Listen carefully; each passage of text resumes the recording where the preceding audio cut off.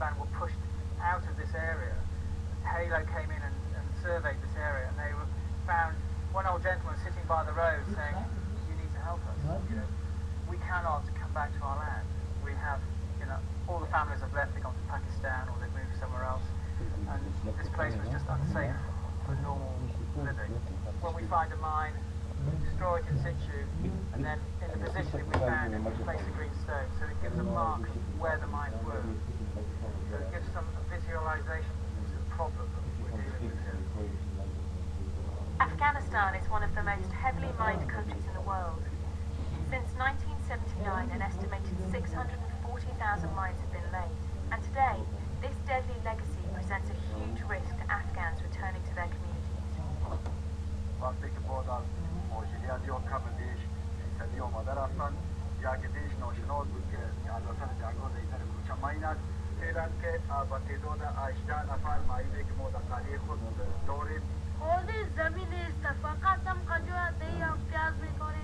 هم سبزیجات یکم کچوری یکم پیاز ناز یکم مولی سرخه گندنه هیچ رو میکنیم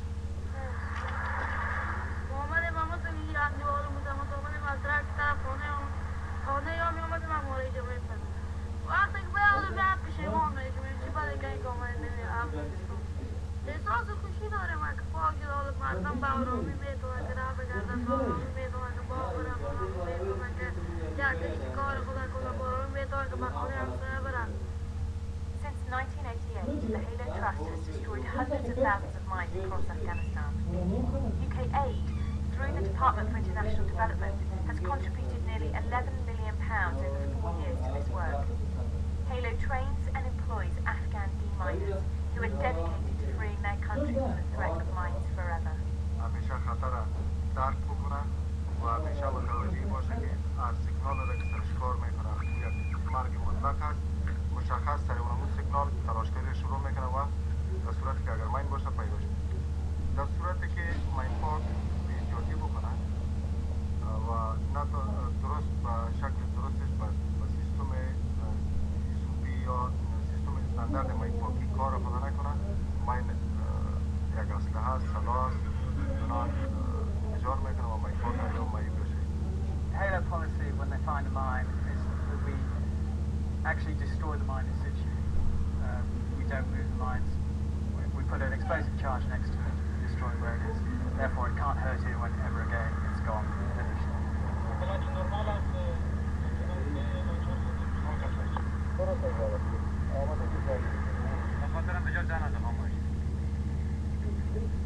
Quiet! ماین پاکی یک کار سربلند است، یک کار خوب است. ما هر ماینی را که میکشیم یک انسان نجات میدیم، یک موجود زنده را نجات میدیم، سر از اون ما افتخار میدیم. We have a completion and then a handover date where all the people that own the land all come together and we formally hand this land back to them, cleared. So therefore they can then carry on with their normal lives. If you see here, we're right on the edge of the minefield and they're just waiting for us to finish here and we'll carry on the farming into this area. That's what it's about. یک خدمت را که برای انسان‌ها کرده میتونیم برای همه خود کرده میتونیم این این جای خوشبختی و خوشحالی برای ما که ما این خدمت برای مردم خود برای انسان‌ها ایجاد کردیم. چند سال میشود که از اثر مینه ها پاک شدن ما با خدمت و کار دهقانی و زراعتی خود مردم ما ادامه میدن. ما الحمدلله